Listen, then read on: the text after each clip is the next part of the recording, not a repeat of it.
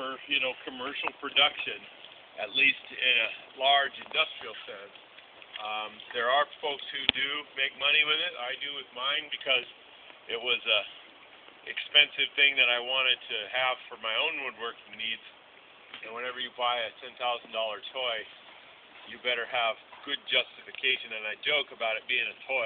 I'll show you what I've done with it. It has definitely been worth it.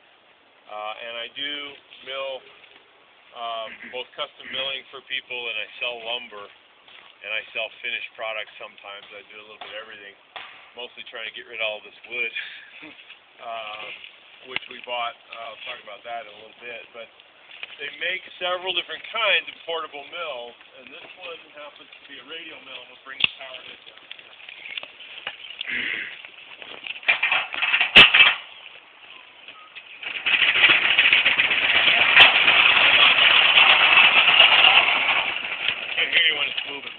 What did you attach to move it?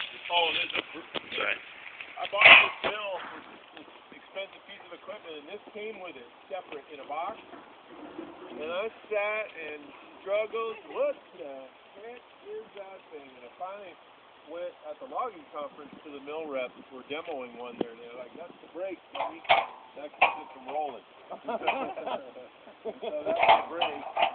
If you're on any sort of incline, this will roll under its own power. As you saw, it's just human power. So the blade here is a radial blade, meaning it's round.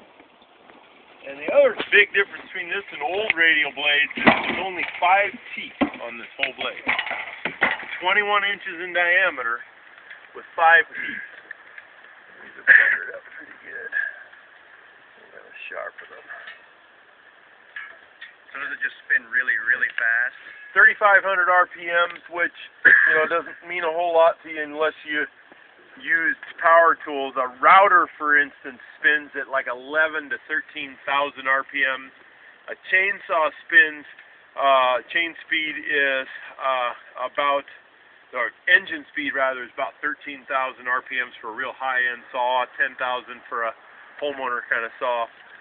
So it's not going that fast RPM-wise, but what they got, 21 inches in diameter, right? So the outer edge, that outer tooth, at 3,500 RPM, is humming.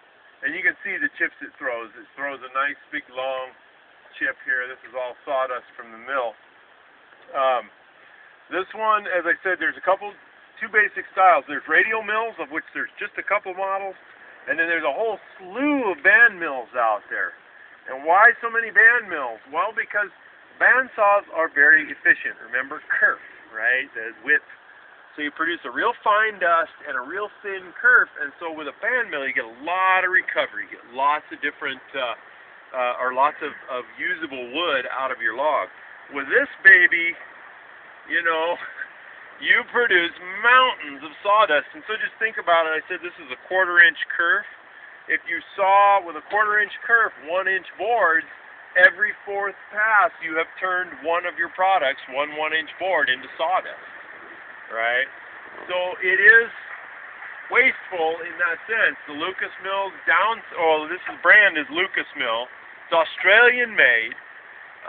There is one other company that I know of, and I've forgotten the name of them, that makes a radial mill, and it's red.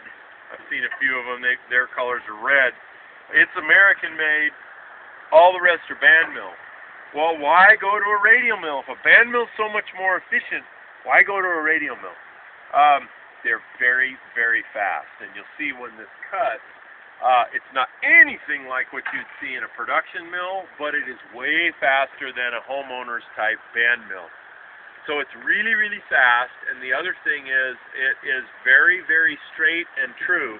And those of you that are standing close, if you want to get up here and look at these teeth, one downside of this mill is it does not hold up to hitting metal. And in one of my Forest Service purchased logs, I got a tree that was standing right by the road and apparently had some sort of pine nailed to it. And so I haven't milled in a couple of months, but when I milled, the last log or two that I milled, I hit and really chewed up these teeth. I mean, they are badly damaged. And I'm going to show you how to sharpen here. which takes more time to explain how the sharpener works than it does to sharpen the whole thing. I mean, it's really fast, 5 teeth, and with these badly damaged teeth, it will cut perfectly straight, and the surface of the lumber will look just like it does with brand new teeth. Now, it'll cut a little better with new teeth. I'm not saying it's just unimpeded, so we'll slow it down a little bit, but not like a band mill. And if a band mill gets dull, it starts to track along the grain and it cuts wavy wood, so your boards are vary in thickness. And so that's another big advantage of these radial mills, is they keep on going even with damaged teeth. I hit a log over here off Indian Summer Road that I bought from a guy and went and milled at his house. I hit, like, I forget, it was 13 or 11 or some horrible number of nails, and it just kept breaking the teeth and breaking the teeth. And they'll actually break, they're brazed on with brass. Those of you that weld know that brazing is not a real strong way to hold things on, but it is very fast and very fluid.